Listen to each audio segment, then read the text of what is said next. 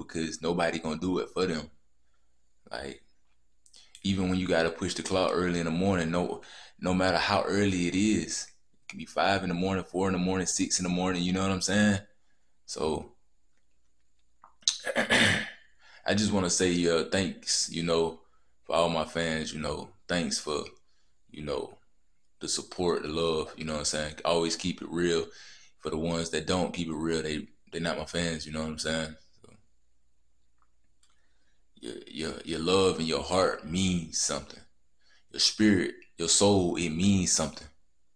No matter what a person think, they can think all day, but they not living. Some people can be living for you, but the haters not living for you.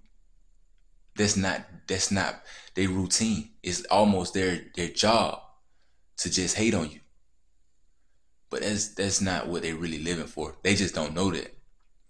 A lot of people can be having it seem like spells on them just because you around them, but it's really weird how, because it's like it's in the nature of the universe.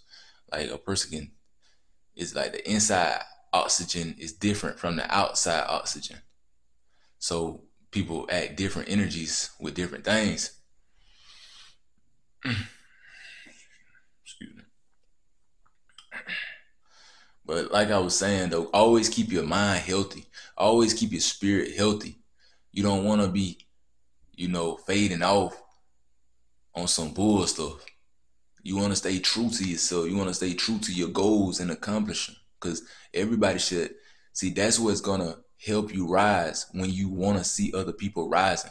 A lot of people don't want to see other people rising. That's why it's hard for them to rise. But when you develop a natural anointing and a gift with God, and you want to see people rise, for sure you will rise like no other time you ever rose. Risen. So like just it's more than about a battery in your back. Staying charged up. It's more than that. It's you got to be connected. You know what I'm saying? It's almost like you got to put in the groundwork just to understand where you're trying to go. You can't just be thinking about something and then letting it go, or you can't just be thinking about something and then telling somebody about it. Sometimes you really got to be like, man, I can't let these folk know what I'm trying to do, and I'm gonna keep my focus on that because I know it means something. I know that I can benefit off of it. That's how you supposed to be on certain ideas that you come up with.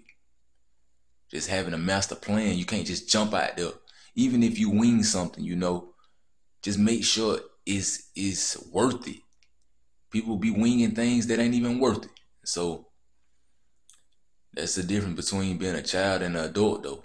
You know, having to grow up, having to learn things, having to be disciplined so you can progress. You got to be productive. That's what's going to keep you afloat. Just stay chosen. Just like I said, this for all my fans, this for all the real. Always stay 100%.